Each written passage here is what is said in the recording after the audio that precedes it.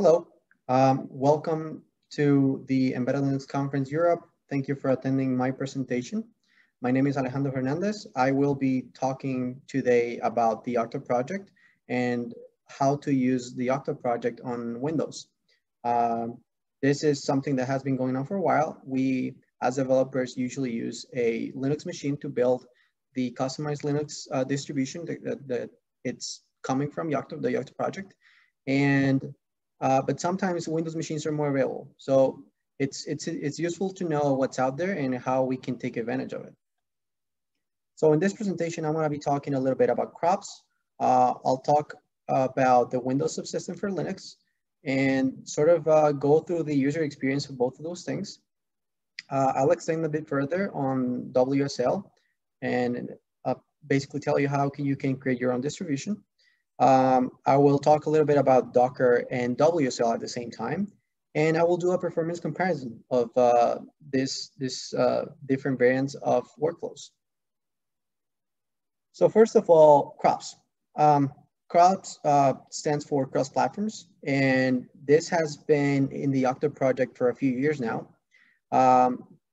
What it does is that it leverages Docker containers to allow you to build or to get the Yocto project dev environment, which is always on an OS agnostic sense. You can do it on Windows, you can do it on Mac, or you can do it on Linux if you want to. Interesting, the crops itself, it's a repository on GitHub. You can check it out there. I put the link there. Some interesting repositories there are the Pocket container and the extensible SDK container. So go check them out. And yeah, I won't be diving in a lot into crops because there's a very good presentation that happened at ELC 2017 from Randy. And if you want to know the details about it, you can certainly go and look at it. It's still up to date. So we saw we can use crops to build the Yocto project on Windows or other operating systems, but there's also the Windows subsystem for Linux now. So first of all, what's the Windows subsystem for Linux? The Windows subsystem for Linux lets developers run a GNU Linux environment, including most command line utilities, applications directly on Windows. There's no overhead. So it's basically, the user experience is basically the same as running a container. You can just issue a command and you get into the VM. So there are two different WSLs. Version 1 that came out a couple of years ago, and version 2 that just came out this year, I think. With the pandemic, I don't even know. But yeah, I think this year. So there's a couple of primary differences between these two things. And the main one is that WSL version 1 uses a syscall translation layer, which basically interprets the syscalls or many of the syscalls coming from Linux and allows them to work on a Windows NT kernel. So there's that layer in between those things that allows them to communicate. The problem with that is that it's very challenging to implement all syscalls. So some apps might not work on WSLV1, but on WSLV2, there was a restructure in some way. So this time, WSLV2 uses actually a built-in Linux kernel. So there's no translation layer in between. And now it has full system call compatibility because of that. And you can get increased I/O performance on most cases. So I dare you to go ahead and try to clone something using Git on WSLV1, and it's not going to be very fast. But if you do it on WSLV2, it just goes very well. One thing to note is that if you're mostly working on files that are mounted from a Windows file system, WSLV1 has a better performance. In our case, we rely heavily on Git, for example. We rely heavily on I/O, and all our files are located on a Linux file system. So WSLV2, it's what we should be using. It's actually not WSLV1. It's not supported by the Yocto project. So the first things first. the Yocto project has very good documentation, so I encourage you to go ahead and look at it. The first thing that, one second. The first thing that if you go to the documentation and look at what it says about WSL v2, you're gonna get this. I'm gonna go through the several steps they have to follow to get WSL working. So the first step is make sure your Windows machine is capable of running WSL v2, right? There's certainly more information on Microsoft blogs and stuff like that, but at a very high level, you need to check what build you're running on Windows, and you need to make sure that that build number it's later than 18917. So to do that, you just open a Windows command prompt, and then you type ver. So after that, you get the Windows version that you're running, and you can compare it to that. If you're running a compatible version, then we can go ahead. So the next step is actually going and installing the Linux distribution that you want to use. So this is very simple. You open the Microsoft Store, you look for Linux, and then you get several distributions there that are available. For example, here I just posted a screenshot that shows several Ubuntu versions and a Debian and SUSE. So that's the next step. You pick the one that you want to use. For example, let's say you picked Ubuntu 2004. So all you have to do is click on Get, and it will automatically be downloaded and installed on your system. After that, you'll get a button that says Launch, and that's it. If you click on Launch, you'll open a window, and the first time it'll make some installation, and that's it. It'll open a window that contains access to your Linux system. So number 3, let's make sure that you're actually running WSL v2. So to do that, again, you can open a PowerShell, for example, and then you type WSL-L-V, which stands for list and verbose. So if you do that, you'll get a list of the distributions that are installed on your Windows machine. And in this example that I'm showing you there, you can see that I have several distributions there. I have Ubuntu, I have Debian, I have SUSE, and I have 3 others that are showing up there that are the Docker data and the dump file, which I'll be talking about later. But the important thing is that you need to check. For example, there, I got SUSE running on the version 1. The column says version 1, so I cannot use SUSE in this case, but I can use Debian, I can use Ubuntu just fine. Okay, so step number 4 is go ahead and start developing. That's it. I already told you that if you click on Launch, it will launch a window and you'll get access to your WSL distribution. You could also, from the PowerShell, you could just say, you can just type WSL-D, which stands for distribution. And then in this example, for example, I'm using Debian. So I call Debian and I'm inside the Debian distribution, and I'm just showing you that I'm catting OS release, just so you can see that I'm running a Debian 10, for example. And another important thing is that I'm checking which kernel it's running. And that is because kernels are shared across the distributions from WSL. So in this case, I'm running 4.19 Microsoft Standard. It's just something for you to know.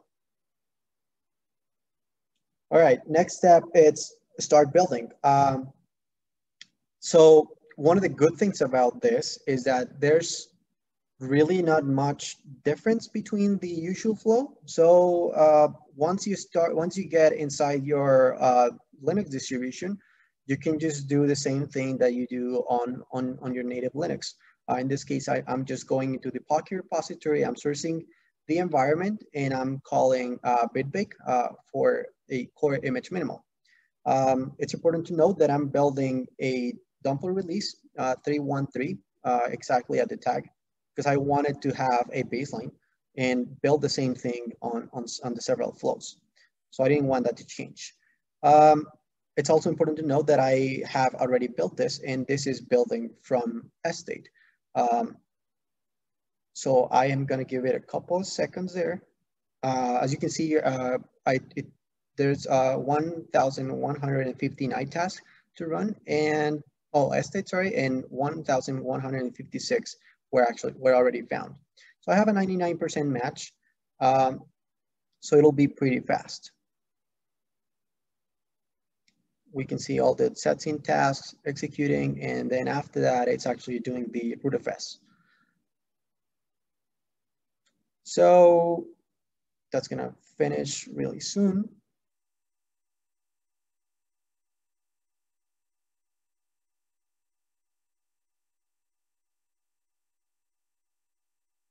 Do image, and that's it.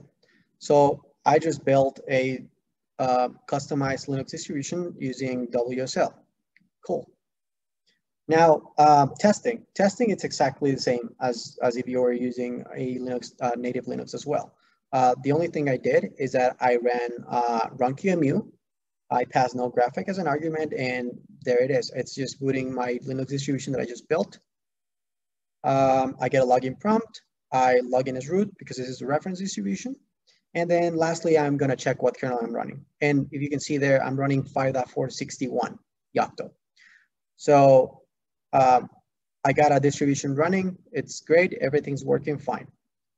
So another thing that you can do is that you can test your distro that you just built using WSL itself. To do that, for example, in that example, I'm running WSL-L-V again. And as you can see, there's no dump file listed there. But after I do that command, which is importing the tar file that I just built for core image minimal, it's gonna run again. So WSL, it's gonna actually go inside the distribution.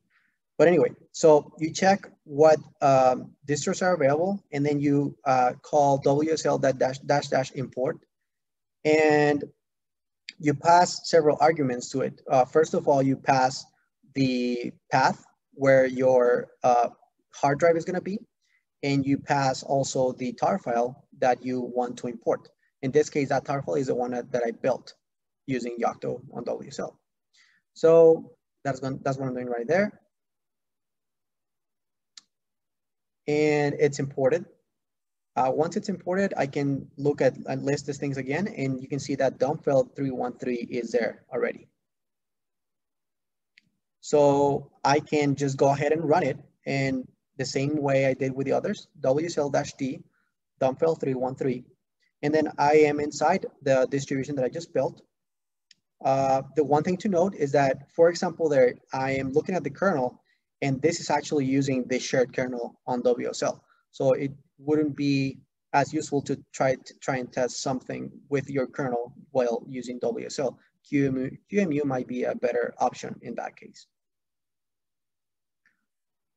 All right, so I just tested a distribution. I tested it on QEMU. I built it, I tested on QEMU, and I tested on WSL as well. Now, let's say that that distribution that I just tested there, the dump file 313, let's say that I wanted to extend it for some reason. Since I can run it on WSL, I can use it for a different purpose. So if I wanted to extend it, for example, initially it won't have GCC, right? So for my development flow, it's useless. So what I'm gonna do is that I'm gonna install the build tools extended tarball, which is, you can build from the Yocto project as well. And it will contain several tools that basically will allow me to build Pocky from Pocky. So what I'm doing there is that I'm installing the tarball. I am sourcing the environment as if it was an SDK, just like that. And then after that, I can actually run GCC again this time. So as you can see, I'm running GCC 9.3, which is the one built using the Yocto project. So every development is different. You can use it for different things. In that case, I was just trying to test a way that I can have a Linux distribution that I just built, custom. I can import it on WSL, and I can use that same imported distribution to build another distribution and just have more use to it. Okay, so I can also talk a little bit about Docker. So again, Crops leverages the Docker containers, and there's way more information that you can look at on the GitHub repository. But Docker now contains an integration with WSL v2. So it just basically allows you to run Docker commands from WSL distros. So what I'm gonna reset that. And what I'm doing there is that I'm running a Ubuntu distribution from WSL. And then after that, I am going inside the Pocket container repository from Crops. Once I'm there, I modified a single line to just, I'm gonna rebuild the container, but I want it to be based off on Ubuntu 2004. So for example, I am just gonna rebuild it. And again, I am inside WSL Ubuntu at this point. And there you go, it starts rebuilding. It just integrated properly with WSL v2. So once that's done, I can look at the Docker images, for example, and I can see that I built a Crops Pocket 2004, for example, and I can just run it. If you look at the instructions on the Git repository, you can see that the preferred workflow is that if you create a shared directory that you can share across with your container. In this case, I call the Crops work there. And then I'm just running that container and passing that directory to be shared. And I'm inside the container now, and I can start developing. That is exactly the same flow that you would use if you were running on Docker Desktop for Windows or even on Docker from Linux. So it's now integrated. And then I can basically just clone the repository, and I can get a working container that allows me to build a Pocket distribution. It contains all the dependencies already. You can see more information on the GitHub for Crops, by the way. Performance. So I thought it'd be interesting to show, so I already showed you the user experiences, and I think they're pretty similar. So there's not too much too complicated there. So I wanted to see, okay, what's the difference between performance? What if I wanted to use this on Windows or on Linux? So what I did is that I built, for example, Core Image Minimal. I used WSL, I used Docker, and I used a native Linux. I built it several times, but this is the average time it took to build. And on WSL, it took 79 minutes on this specific system. And then using Docker, it took 82 minutes. So it's a 3 minutes difference. And I honestly couldn't pinpoint anything that was taking longer. I was actually expecting something to take longer, and me going to have and debug what was difference between WSL and Docker. But no, surprisingly, it was very similar. So to me, I just looked at it, they're pretty much the same. And I built it on Linux, and it was actually a bit faster, but by about 10 minutes for Core Image Minimal. So then I went ahead and built the same. It did the same thing for Core Image Sato. For Core Image Sato, I built the same thing on WSL, on Docker, and on Linux. And this time, WSL took 108 minutes, Docker took 107 minutes, and Linux actually took 113 minutes. So it's only a 5-minute difference, but I think it's neglectable. I don't think there's a lot to it. It could have been anything. One thing to note is that so this is not relying on the network. I had already downloaded everything, but this is not building from SD. This is building from scratch. It just has all the sources locally. So as you can see from these two things, in the performance comparison, to be honest, it's a bit boring. It's surprisingly good. So I am very glad that there's no real difference in performance. And I think it comes to the fact that like when it comes to choosing which flow you're gonna be using, I think it's just preference. It's up to you. Maybe you have something on Docker already and then you can leverage it. Maybe you don't. Maybe it's just easier to launch WSL. It's up to you. But performance-wise, I feel like they're pretty much the same. As you can see, even for Sato, Linux took even more time. So yeah, as a summary, we talked a little bit about crops. We talked about the Windows subsystem for Linux, the user experience on WSL, and the user experience on crops as well. Extended what the functionality basically of WSL by creating your own distro using the Yocto project and then modifying it. One thing that I didn't mention was that I installed the build tools tarball, and I could use GCC, for example, but I could simply install package management as well and use something like apt or OPKG or DNF to extend the functionality of the distribution that I'm using. I also talked a little bit about the Docker backend of WSLV2 and how you can use the same commands on WSLV2 as well. And we did a performance comparison. So that's it. Thank you very much for attending, and let me know if you have questions. You can reach out to me at that email address, by the way. Thank you.